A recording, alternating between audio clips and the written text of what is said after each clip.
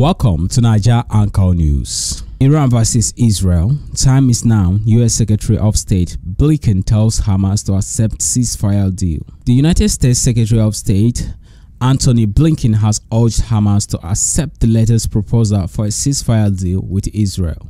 Blinken said the time is now for an agreement that will free hostages and pause the nearly 7 months of war in Gaza Strip.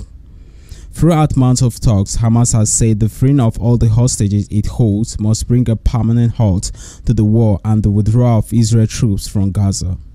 But the U.S. Secretary of State made the call during talks with Israeli Prime Minister Benjamin Nateyanhu on Wednesday. Nateyanhu repeated his vow to launch the offensive on Rafah, which he said is Hamas' last stronghold in Gaza. But Blinken said Israel has made very important compromises in ceasefire efforts, adding that it is now up to Hamas to get the deal done. There is no time for further haggling. The deal is there, Blinken said.